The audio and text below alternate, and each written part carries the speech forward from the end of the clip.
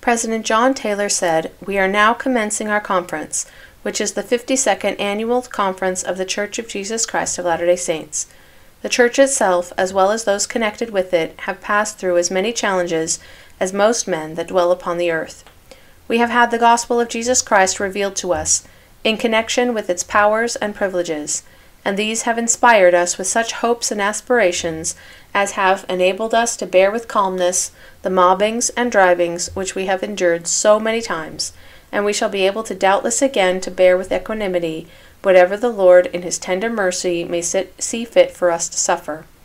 Many elders have been sent forth to dispense the unsearchable riches of Christ. The message we have borne to the nations has been that of peace and goodwill to man, going forth without purse and scrip, scattering the seeds of life, and bringing back our sheaves with us. We have done this years ago and are doing it now, and calculate to continue doing it.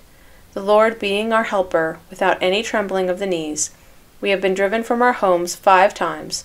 We have been robbed and plundered. A spirit of antagonism is in the world. It has been, is now, and always will be until he comes, whose right it is to reign." President Taylor felt well this morning and rejoiced in the work of God. He spoke with great power and said were he to give vent to his feelings he would exclaim, "Hallelujah, the Lord God omnipotent reigneth." The discourse was reported in full and will be published.